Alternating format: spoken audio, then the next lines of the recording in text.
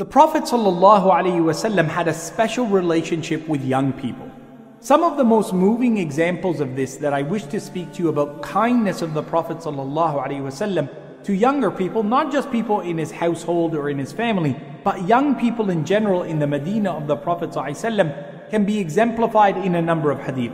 One of the most prominent quotes that you will find from a young individual, 10 years old or so, who lived with the Prophet ﷺ and served him voluntarily as somebody who was his aide, is Anas ibn Malik radiyallahu anhu wa ardah. Anas ibn Malik, he's referred to as the one who would carry the sandals or the shoe of the Prophet ﷺ. That's seen as a great honor. Could you imagine when the Prophet would come to make wudu or remove his shoe, or that Anas was the one who was there, delegated the task of being his personal aide, who would assist him in those important and private sessions, which gives him a great vantage point. One moving example, in Sahih al-Bukhari, there's this famous hadith of a young man, a young child named Abu Umayr. So Abu Umayr was 4, 5, 6 years old, and he was a young child who used to come to the masjid of the Prophet Muhammad sallallahu alaihi wasallam. And this Abu Umayr is the brother of Anas ibn Malik. So Anas ibn Malik, he says, Allah's Messenger sallallahu alaihi wasallam had the noblest character, had the best husnul khuluq. Nobody had a better character than him. What's his evidence of this? He said, I had a brother, my young brother, my little brother, and my young brother, he had just finished being weaned, meaning my mother had just finished breastfeeding him. So he was about 2, 3 years old, maybe a little bit older, and it's a subjective time in that era. He says that the Messenger of Allah came to visit him in our house to pay him respect and aza when his pet bird passed away. I want you to hear this hadith. Abu Umayr, he used to have a small nu'ayr, which means it was a little sparrow, that he used to have a little cage for it. He used to feed it and give it water, and he used to enjoy its company, and it used to love him. And he woke up one morning, and his young little bird, his little nu'ayr, had passed away. And Abu Umayr, as a young child, 2, 3, 4 years old, he was devastated. And this is his first experience of hearing anything about life or death. And when the Prophet ﷺ hears from Anas ibn Malik, "Oh, Ya Rasulullah, my brother's bird, it passed away," the Prophet said, "Hey, let's get up and go pay him a visit." Now this is something that is uncanny. It's an incredible experience that lasts in the life of Anas ibn Malik. Anas ibn Malik sees so many things from the Prophet ﷺ, but when he wants to teach us about his noble character, he speaks about a moment that you and I may not see replicated in our household. The Prophet ﷺ, the Messenger of God, the one who's given a scripture as a final testament, leaves off all of the business affairs of his ummah, everything that he's dealing with the people of Quraysh, everything he's dealing with the hostilities of those tribes that are surrounding them, all of those things, he leaves it and he says, hey, there's a young child who needs to be comforted. Sallallahu Alaihi Wasallam.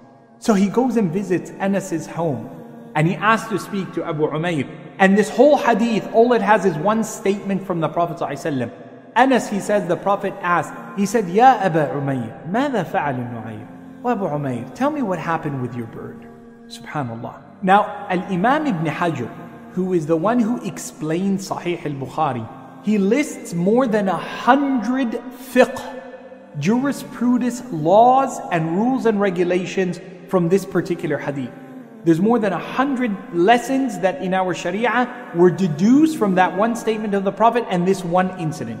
Such as the legality of owning a pet, a young child owning a pet, being able to restrict a bird from flying away, making a bird a pet, feeding it in your home, looking after it, and that it doesn't pollute your home, it's not najis. You know, all of these things, all of these interconnected things that relate to the ahkam, the rules and regulations of our lifestyle. But then it also has the spiritual, emotional, and psychological benefits of the Prophet addressing a young child about life and death. It makes him the noblest of people in that he is a person who in his time did what nobody else would have done. Nobody else would consider it. The Prophet ﷺ allows this young child to weep in front of him, to feel pain in front of him, to feel vulnerable in front of him, to speak about loss and to reassure him about it.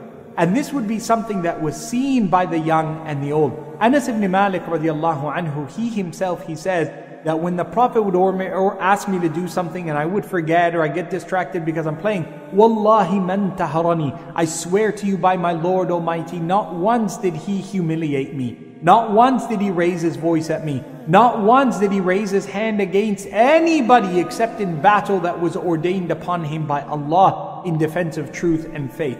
The Prophet ﷺ was a communicator with young people who, when he would pass by, when he was on his camel or when he was on his horse and there was a young group of children who were playing in Al-Madinah, he would stop his journey and ask and order the camel to sit down on the ground, which in itself is a major task.